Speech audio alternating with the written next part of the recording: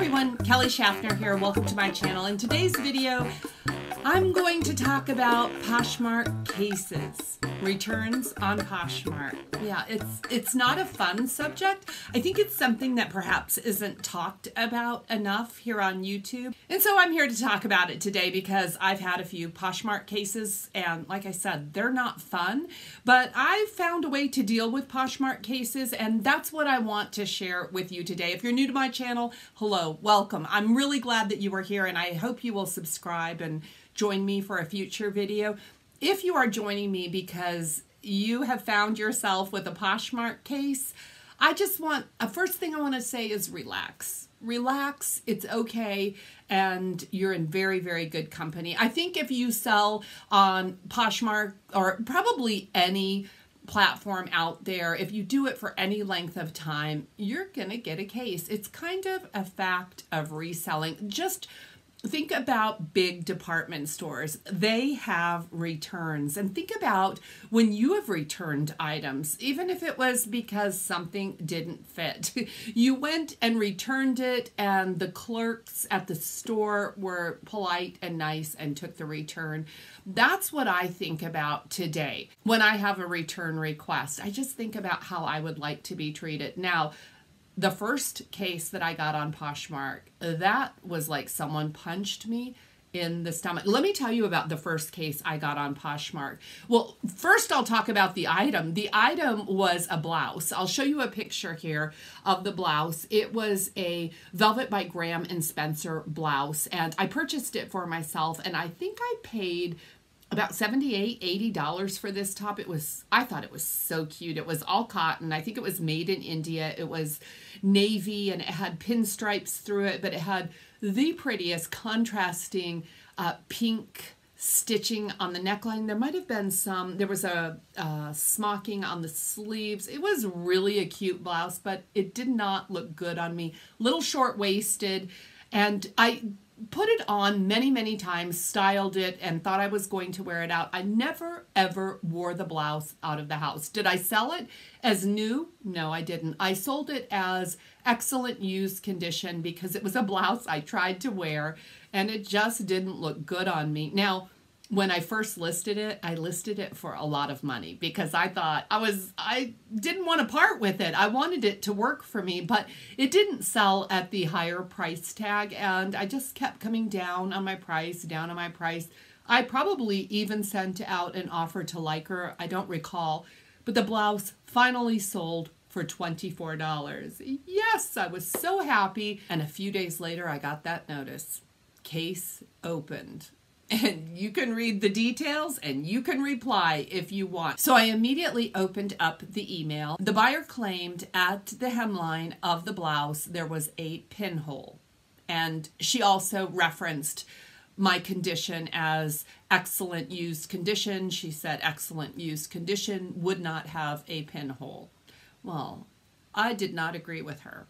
But let me tell you a little story. I started making sales on Poshmark, and I would get ratings, a 5-star rating, but I wasn't getting the love notes, and I really wanted some love notes. And if you're not familiar with what a love note is, that's basically a review. I wanted some reviews so that if people were considering shopping my closet, they could read love notes and see that I was a trusted seller. So what I did is I found a connection where I was able to buy some earrings and get them on the cheap. And every time I sold a blouse or a dress or a jacket, I would include a pair of fashion earrings that I thought would style nicely with that blouse. And I started getting love notes, but I think those earrings I sent, maybe in shipping, had poked a hole in that blouse. I responded. I don't remember how I responded, but I do remember that I did respond to this case. And when I responded, the buyer actually responded again and criticized my poor photography, my poor photographs. And yeah, she kind of let me have it at that point, and Poshmark sided with her. I got my blouse back. It was in the same condition that I had sent it to her. I did inspect the garment and I found a little pinhole, and she also sent the free earrings back. And at that point in time, I quit sending earrings as a free gift because I don't want to damage the products that I am sending. So yeah, that one hurt. And I spent a lot of time on the phone with my friend as I dealt with that very first case on Poshmark. Did I make a mistake? I don't know. What I do know is the buyer was not happy with her purchase, and she had a legitimate reason by Poshmark standards to return the blouse. I got the blouse back. I used the same photos. I put the listing back up, and it did sell, I think, within a couple weeks after I relisted it for $39. So I did end up making $15 more than I had sold it in the beginning. So I was very happy about that. So there's hope. Don't get discouraged. Just because someone wants to return an item doesn't mean that the item is not sellable. I'll tell you another return that I had happen. I sold a watch. It was a men's watch, and I don't really sell a lot of men's, and I really don't sell a lot of jewelry. But my husband had this watch. It was a watch that was given to him in lieu of payment. And my husband accepted this watch from a customer of his. And before accepting it, my husband had Googled it, and he thought it was a fair trade. He brought this watch home. Now, my husband wears an iWatch, so I don't know why he accepted this watch, but he did. It came in this really cool box, and I think my husband liked the box more than the watch. The watch was a diver's watch by the brand Invicta. That watch sat in my husband's sock drawer for years. And I was looking for things to sell in my Poshmark closet, and I was putting socks in my husband's drawer, and I said, hey, can I sell this watch? He said, okay. So I did a little research. I listed the watch for $150, and I got an offer for $120 on the watch. I sold it. I accepted that offer. I sent the watch out. Once the buyer received the watch, he immediately contacted me and said the watch was a woman's watch. He was not happy with the size of the watch. He was willing to pay $80 at that time. Well, you know what? This is Poshmark. So the sale is the sale. And I immediately called my husband and I said, do you know that was a woman's watch? And my husband was like, oh, no, it's not. That's a men's watch. Look at the serial number. Luckily, I did have pictures of the serial number. I was able to find the exact watch. Although my description on this watch was very, very simple, it was not misleading. It was a men's watch, and I responded that way. I did respond to this case, supplying photographs and the serial number, just so that everyone would know that I had represented this product to the best of my ability, and I was not deceitful about that. And at that time, this buyer really laid into me. Just insults and criticisms started coming my direction. And when that happens, I think it's human instinct to want to fight back. And it took everything that I had just to sit back and let Poshmark do their job, because I pay Poshmark 20% of every single sale that I make on their platform. Part of that fee just pays for the privilege to sell on Poshmark, but part of that fee I pay for Poshmark to act as a mediator between the buyer and the seller if there's a problem. And I thought, I'll just let Poshmark handle this. And truthfully, I was a little bit curious how they would handle it. In dealing with all returns, I try to keep it very, very professional. I try to bear in mind, how would my favorite department stores handle this situation? And I just don't think it would be by engaging in any sort of dispute with a customer. So I let Poshmark do their thing, and Poshmark did side with me on that case, which I think is fair because I did not misrepresent the product. You know what? I still feel bad that the guy wasn't 100% satisfied with his purchase. So I had another case opened, another unsatisfied customer that wanted to keep the product but also wanted a refund. They opened a case with Poshmark, and I feel awful about this because this was a big glaring mistake on my part and I missed it. I received a jacket, a Woolrich full-length Aztec print jacket from one of my friends, and I listed it on Poshmark. In fact, I even modeled this jacket because it was a full-length, duster-length jacket, and I'll show you some pictures so you can see this jacket. And it had conchos, metal conchos with leather straps coming out of it all the way down. Really a quite beautiful jacket, and I sold the jacket for $150. Now, in the description, I wrote that there were 8 conchos. There were 4 conchos down either side of the jacket. When the jacket sold, I pulled it out of storage and I hung it up. I had to find something to pack this big jacket in, and my husband walked by and he said, "Do you realize there's a concho missing from that jacket?" And I looked and I was like, oh, no. There were only 7 conchos. One of the bottom conchos was missing. But when I listed it, when I looked at it, my mind's eye always saw 8. Before I packaged this coat up, I messaged the buyer and I admitted my mistake. I told her there are only 7 conchos on this jacket. I don't know how I missed it. My bad. I noticed it, and there's not another concho. I did offer a suggestion. I said you could take one off and it would be even. Nonetheless, I made a mistake. I asked for forgiveness, and I asked her how she would like me to proceed, if she wanted me to send the jacket or if she would like for me to cancel the order, and she did not respond. So I sent the order, knowing full well that she could open a case. This coat was not as described. And she, sure enough, opened a case, and she was hot. She was so upset that the jacket arrived with 7 conchos, and she said that she had read in the description there were 8. She noticed it in the pictures even that there were only 7 conchos, and she said that she thought maybe one was inside. You know how sometimes they put the button inside the coat? And she was very upset. She did open the case and say she wanted to keep the jacket, but she wanted her money back because she felt she had been duped. I sent her a copy of that note that was dated before I sent the jacket out.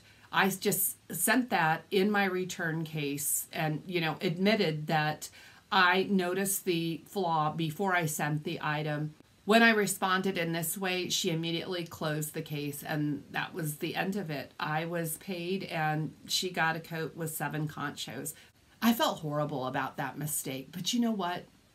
I'm going to make more horrible mistakes because I'm just human. I do think it's just my philosophy that when we do make mistakes, if we just stand up and own it and ask what we can do to make it right, that most people appreciate that and will be satisfied with that type of attitude. Not all, but some. Just resist. I would just say resist that desire to be right, because we're just not all of us are right all the time. Now, I want to talk to you about the recurring mistake that I've had cases opened up against me. And that recurring mistake is color. The color of my pictures versus the actual color of the product. I've had this happen on more than one occasion. And guys, I don't have any great advice about making that go away. I'm wondering, do we all see color a little bit differently? I should Google that. And there's colors that you photograph. You know this if you have been doing it for any length of time. Black is really tough to photograph, and red is tough. White is tough. And I do my very, very best to take a picture. Coral. I recently had a coral color handbag that I took pictures of, and boy, it looked almost like a fluorescent coral in my pictures, and there was nothing I could do to tone that down and get the actual color of the bag. Well, maybe I could if I just practiced more, but you know, I'm trying to turn out listings every single day, and I posted a picture, and when the buyer got the handbag, they looked different, she thought, with the color. And that's true. I've had that happen with a handbag. I've had that happen with pants. I've had that happen with shoes. The bottom line is the customer is just not satisfied. How do I respond to those cases? I don't. I let Poshmark do their thing. That's what I pay them for, to mediate. If the customer is not happy, and if there is such a dramatic difference between my picture and the product they received, then I'm willing to take the product back. I don't sell any products that I'm not happy to have returned to me, because any product that I sell has value. It has value to me, and that's why I have listed it in my Poshmark store. Now, I'm always super excited to make a sale on Poshmark, but it is not the end of the world if I have an unhappy customer on Poshmark. And guys, I have sold flawed items on Poshmark, and I find that customers will buy flawed items if I am just very, very descriptive about each and every flaw or problem with that item. I have a girlfriend, and she lets me share this story with her permission. She and I have been selling on Poshmark for about the same length of time, and she's a dear friend of mine in real life. She bought a pair of Prada heels on Poshmark for, I don't know, some crazy great price, like $60, these beautiful shoes. She was so excited to get them, and when she got them, the heels on these shoes were so chewed up, like a dog had gotten to these heels. And of course she opened a case, and the seller fought her as if she had chewed up the heels. Now, she called me, and I took a look at the listing, and I noticed nowhere in that listing were a clear picture of the back of the heels. And that in itself is deceitful. Poshmark approved that return. My friend was able to return those shoes and get her money back. But my friend also, she's kind of a detective. She went to the girl's closet and found out that this particular seller had sold those same shoes on 2 occasions before my friend bought them. Just disclose the flaws, because even with a pair of Prada heels, someone would be happy to take them to a cobbler if you only let them know what they're getting into before they spend their money. I should wind this all down by letting you know that, number one, that first case hurt. That first case felt very, very personal to me. I felt like my integrity and my honesty and even my worth as a reseller were in question, and I wanted to be that Poshmark seller that did everything perfect. But you know what? No one does. No one does. Not even you. If you're watching this and you say, I have no returns, it's going to happen. If you continue, it will happen to you. And is there something to be learned from every single return? Perhaps. If we're willing to be open-minded and look at returns as a learning opportunity rather than getting on the defensive and defending ourselves, I think that we can improve our businesses, just like every single review. Now, some people are just cranky and you're never going to make them happy, but I do think that some 4-star reviews or less than perfect reviews can offer constructive criticism that can help me to improve my business. So I do always take a look at those, and sometimes I just shake it off and I think, this is a cranky buyer. We all get them. They're out there, and not a single one of us is immune from those cranky buyers. And guys, there's scammers out there too. There are people that want something for nothing. There are people with buyer's remorse that will actually damage your product. It's kind of the cost of doing business. Unfortunately, it happens. Lucky it doesn't happen that often. My friend that I was telling you about, it happened to my friend. My friend sold a handbag that was brand new with tags. It had belonged to her mother. She sold it on Poshmark, and the buyer opened a case and said the bag was filled with mold. And we were like, what are you talking about? And she supplied pictures to Poshmark that showed black marks in the bottom of the bag, and Poshmark approved that case. When my friend got her bag returned, the entire interior of that bag had been just drawn on with Sharpie, and the bag was destroyed.